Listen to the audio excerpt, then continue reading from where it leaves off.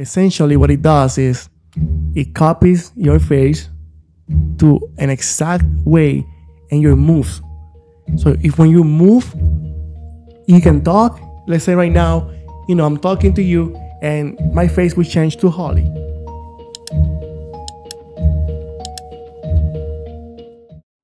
Hello, Factory family, and welcome back to another exciting episode of the Factory Media podcast.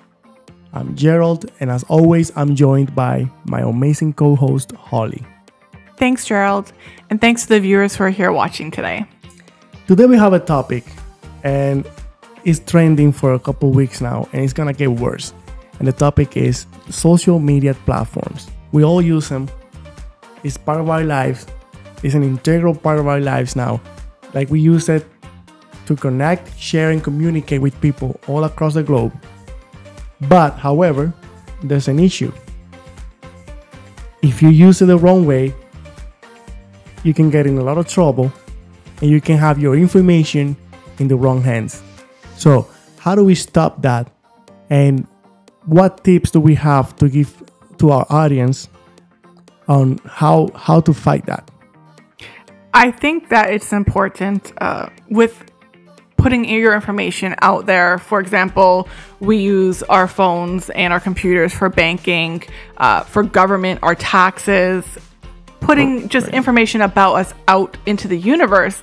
That information is there to stay. It doesn't go away. We don't know who's behind the computer on the other side. So I think it's just really important to watch where you're putting your passwords. Make sure that you're not saving them. Make sure that you're not giving them out to other people in chats or on your social media feeds. And Absolutely. Just being really vigilant, as you said, in everything that you do on social media, because as much as it is a great platform to express yourself and to do your everyday needs, it's also very easy to lose control of your personal matters. Absolutely. And by carefully reviewing and understanding the privacy settings on these platforms, there's a chance that you're going to reduce, these risks. Definitely. Yeah. So check the privacy settings.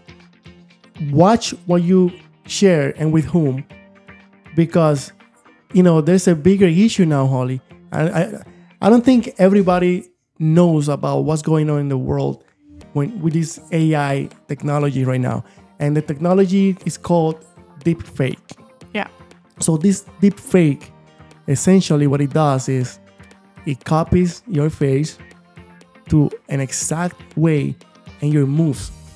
So if when you move, you can talk. Let's say right now, I'm talking to you and my face will change to Holly. And then you will not be able to tell the difference between me and Holly. So essentially, then it's almost like a form of identity theft. So if someone can get your information, your personal information, like where you live, your date of birth, the basics to form your identity, then people can steal. Yeah. And, with this deepfake, is kind of the cherry on top of the cake that social media needed to have everything about you. So they can copy your voice, they can copy your face, they have your information, they have your address, they know your children's name, they know your date of birth. What else do they need? And we have the government trying to regulate this technology, but they look like they always 3 or 5 years behind. Mm-hmm. They're gonna have a lot of people out there replicating people's faces and voices and making videos. Imagine where this can take us, Holly. Yeah. This can take us to war. If you replicate the US president declaring war to, let's say, China, Russia, those places that we're always fighting with, and they see that video over there and they might, I don't think this is fake. Let's go fight these guys. Right. So those are the risks right now with deepfake and with social media. If this technology gets in hand, that's why people have to be careful what they share. And it's really easy now because there's phishing, right? So you might get an email from someone who you think it's your friend, it's your workplace, or it's something that you're waiting on, and you click the link. These hackers actually are able to access your computer and all of your information from just one click. So you have to be very vigilant when you're opening emails or links. Definitely. Yeah, because it's so easy for them to access your information. So we're going to have a huge problem with misinformation in the future. The fake news are going to increase. Everything's going to change, and people are going to have to start limiting the amount of data that they share on social media, to be careful. Even your photos, right? Because if people are replicating your photos, images or creating fake profiles of you, that could affect your future. That could affect future jobs, future anything. Yeah. So how are we going to understand what's real and what's not real? How are we going to tell who's a professional, who's not a professional? There's going to be a huge problem with, integrity in the world. And trust. Yeah. Who's going to trust who said what in the media and the news? I mean, we already don't with fake news, right? So what do we really believe that's put out there, and what do we not believe? At least you know who says what right now.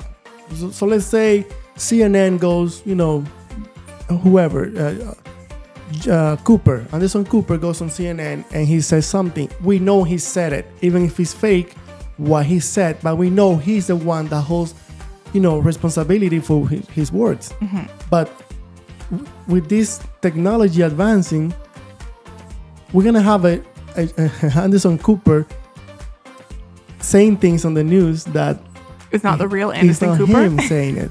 Well, the real Anderson Cooper, please stand up. And there's millions of people that follow CNN, Fox News, whoever you are, Tucker Carlson. You will not be able to tell who's who with the deepfake technology advancing. And they already did the voice long time ago. Yeah. They can, replicate your voice, and now they can do that. So for social media, my advice is, don't be sharing things on social media. Don't be sharing your pictures on social media anymore. It's going to be a very difficult task to do, especially, when you're if you're a star or famous, whatever. You just like to share your life, right? A lot of people have family across the world, and their way of showing their life is through social media. So it might be hard for some people to hold back on doing that.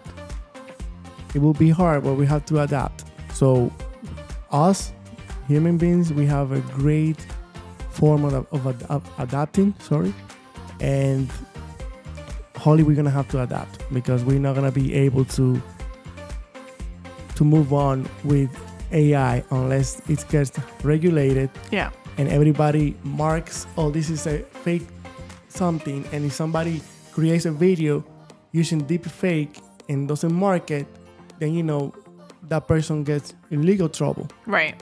So there's repercussions for their actions, and until that happens, we're kind of just left in the dark, not really knowing what. How about these social media that have children using it? Let's say TikTok. Yeah. What do you think of TikTok, Hogs? I mean, I was skeptical of it in the beginning, but I found that now I'm almost addicted to it. So I will scroll on it for hours, and I've noticed recently there's been a lot of AI. So there's this new feature that you can create your own family. So you can put you and your partner's image together, and it'll show you what your family or your kids will look like. And it's becoming so out of this world that I don't know, it's getting a little bit scary. Well, as social media continues to evolve, as well as AI and deepfake, we will continue to talk about these topics in the upcoming weeks. If you have any ideas or anything that you'd like to see us discuss, please leave it in the comments below. Yeah, so don't forget to subscribe share the video. If you like the content, please give us a thumbs up. And yeah, we're going to have more content like this coming up. Definitely. And stay tuned.